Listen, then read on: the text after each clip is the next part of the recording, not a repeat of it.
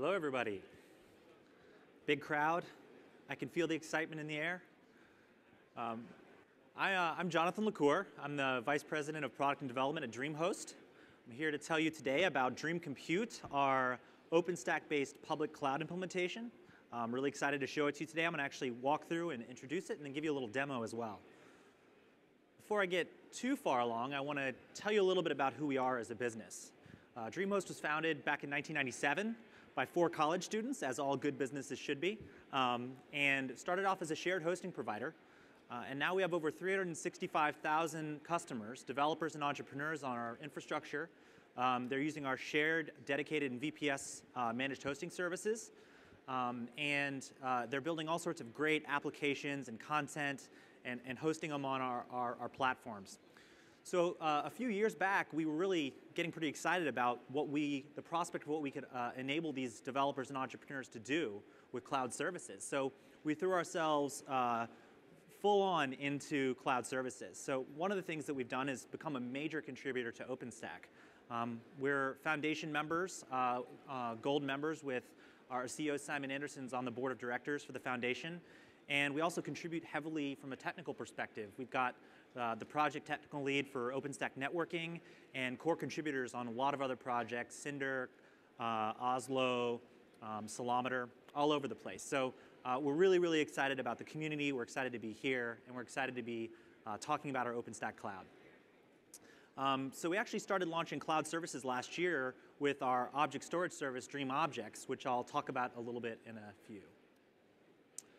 So now let's talk about DreamCompute. So what is it? Simply stated, it's an OpenStack public cloud from DreamHost. We are using OpenStack Grizzly, the latest and greatest, and in fact, we are a little ahead of Grizzly on certain components, driven by need and functionality. And we're using KVM as our hypervisor under the hood. And we actually have 2 kind of interesting things I want to highlight about DreamCompute today. The first is DreamBlocks, our block storage service that's part of DreamCompute, and that's powered by Ceph, which is an incredible project that I'd encourage you to find out a little bit more about. And virtual networking, which enables all sorts of wonderful, complex, rich network topologies virtualized up in our cloud, and that's really powered a lot by MVP from Nicira. So let's talk about DreamBlocks first. So Ceph is actually the thing that powers it under the hood, and it's a massively scalable, elastic, unified storage platform.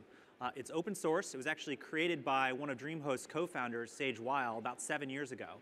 And it provides out-of-the-box block storage and object storage in one unified platform. And we've been in production with it for our object storage service, DreamObjects, now for about 6 months.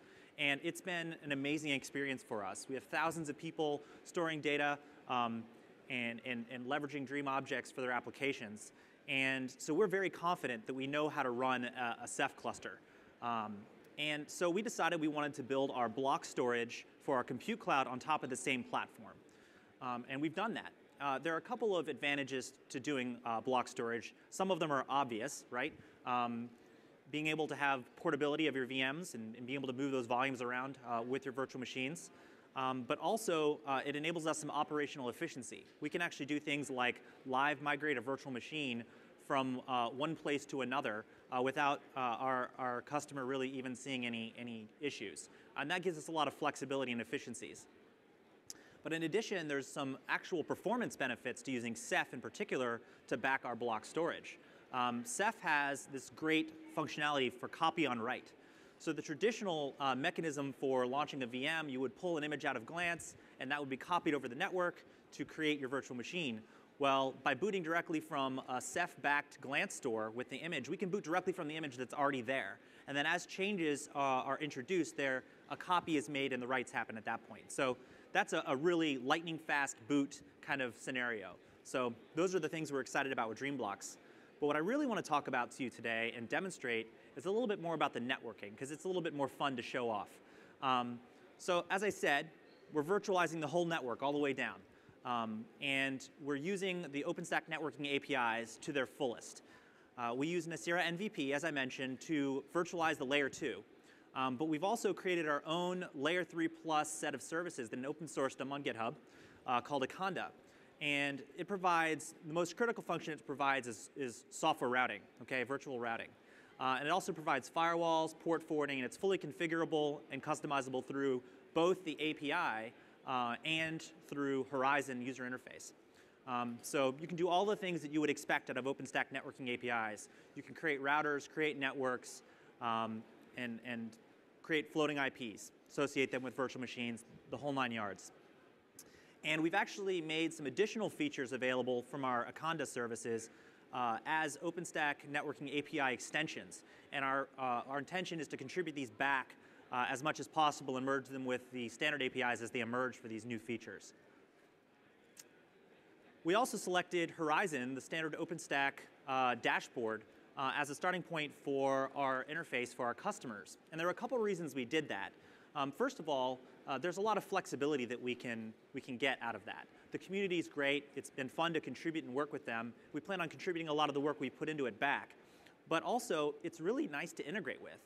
We've been able to build out on top of Keystone and Horizon to provide our customers immediate access into the cloud with their existing credentials. So no additional thing to sign up for. We have 365,000 customers, so you can all of a sudden have access to all the power of OpenStack Cloud. And another reason is it's easy to customize. So we've actually dropped in additional control panels for these additional layer 3 services that use those OpenStack networking extensions on the background for things like firewalling and port forwarding, do address groups and aliases, all that good stuff. So that's really great. So I will touch very briefly on this because it will make most of us bored. But this is the general architecture for DreamCompute. Some of the more interesting things, we have a pod architecture. And each pod has about 512 cores, about 1.5 terabytes of RAM, and over 500 terabytes of raw storage. That storage is then leveraged by Ceph with 3 copies of every individual piece of data, intelligently distributed, self-healing, all that goodness. And so we have about 170 terabytes of redundant storage in each pod. And pods actually have about 120 gig of network throughput connecting them together, because we're leveraging 10 gig everywhere. Spine and leaf network topology and IPv6 from the ground up. Every instance you spin up in DreamCompute gets a v6 address. Very, very cool. So what am I going to show you today? Well, I'm going to show you a kind of a fairly straightforward network topology. I'm going to create 2 networks that are private virtual networks on 2 different subnets, 172.16.20 and 172.16.30. And then I'm going to create 2 virtual routers. I'm going to plug them in to those private networks and to the public internet network. And I'm going to spin up virtual machines and plug those into the routers. So then I have these kind of 2 isolated networks. Maybe I'm hosting 2 customers with similar applications or completely different applications, both in one cloud, completely isolated from a network perspective. So let's get going. First thing I'm going to do is create the networks. And I'm going to show you kind of a mixture of how you can do this both through the user interface and through the APIs. So first here, I'm actually showing on the top the user interface, obviously. You can just give a network a name, type in a subnet, and click Create. And you can see here I'm using the standard OpenStack networking client, Quantum, to read out the networks. And you can see it has 3 networks, the public network that's provided to every DreamCompute customer, and then 2 private networks with a v4 and a v6 subnet. So the next step, now that I have my networks, is to actually create some routers. And I'm going to do that through the Quantum command line client as well. And I'm just going to say Quantum router create and give it a very easy to read and remember name that I generated with the UID generator. And then I'm going to list out my routers and show them. You can see I've already plugged them in here, but if I wanted to do that, I would just type Quantum router interface add, and I could connect a router to a particular subnet. So now everything's wired up, but it's not very interesting because I have no actual virtual machines. So we should probably do that next. I'm going to do that through Horizon. Go in, select my image, my flavor, give it a name, and I can actually drag and drop from my available networks, which I've just created, my private A and private B networks, and connect them to the NIC on that virtual machine as I spin it up. So pretend now I'm doing this 6 times. I only have 5 minutes left, so you're going to have to be patient. There they all are. All those instances are here. And through the magic of the internet, now we can attach floating IPs. I'll allocate a v4 address and connect it into a port on one of my virtual machines so that I can expose that particular virtual machine out to the internet. So here we go in the network topology diagram that's now built into the Grizzly version of Horizon. Really cool feature. You can see I have the public network with 2 routers. I have 2 private networks with virtual machines. In this particular diagram, I hadn't yet connected them, but I will connect them.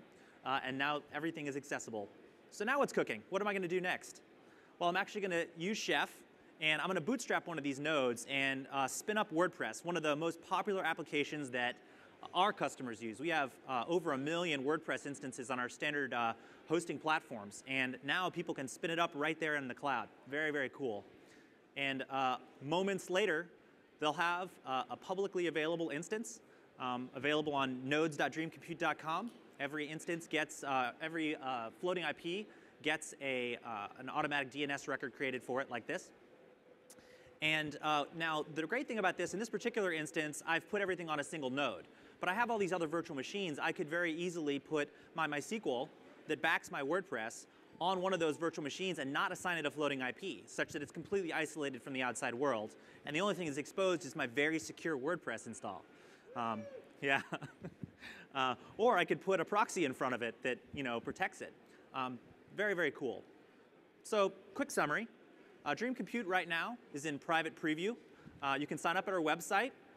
We're really, really excited to share it with the world, but we're hardening it right now to make sure it's really rock solid for all of you. And we want you to really harness the power of OpenStack networking. That's something we really care about passionately. We want to give people the opportunity to really use those APIs and build out complex topologies. And also, we want you to use DreamBlocks, our block storage powered by Ceph, and really get all the wonderful benefits there. So that's it. Yeah. All powered by Ubuntu as well, under the hood.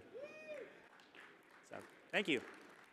And if you have any questions, I'll be available right here afterwards, and I'm going to go back to the DreamHost booth, and you can ask me any questions there as well. So thank you very much.